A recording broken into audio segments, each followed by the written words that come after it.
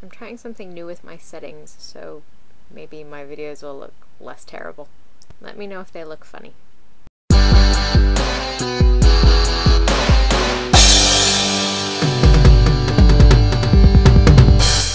not actually 100% sure what this week's theme is, because my weekends are generally my busiest time, and weekends are generally when the voting goes on for the week's theme.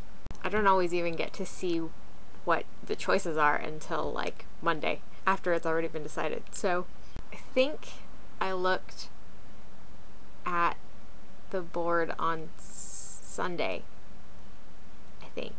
At that point, the leader was, if we had a time machine, who would we want to go back in time to meet or something. So I tried to check this morning to see what the final winner was.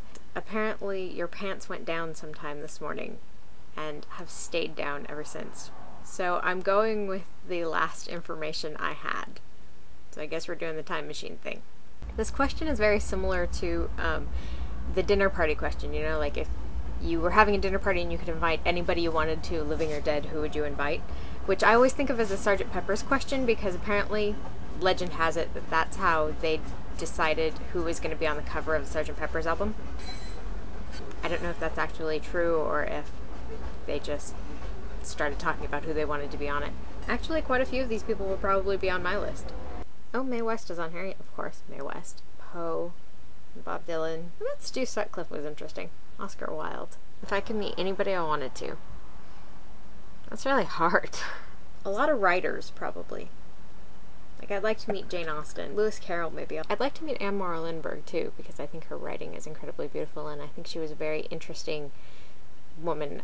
I think she lived a very interesting life. Plus, she was married to Charles Lindbergh, which must have been quite an experience. And I think her writing is incredibly beautiful and lyrical, and I think she had a very interesting mind, and I would like to meet her. I think I would like to know her. I don't know, a lot of writers. Some actors and some famous and important historical people. I like history a lot, so I mean, there are a lot of people in history that I would like to have been able to speak to. My main problem with this question is that many of the people I would like to go back in time to meet are in fact fictional, which, you know, is an entirely different question. And a lot of the people I'd like to meet are still alive, and I wouldn't have to go back in time to meet them at all. I don't know, I'm not very good at these questions. I think a big problem is that there's just too much choice in all of human history. I mean, who do you pick to go back and meet? So many writers! Oh my god! Rosalind, I'm really glad you're back. I hope you're feeling better.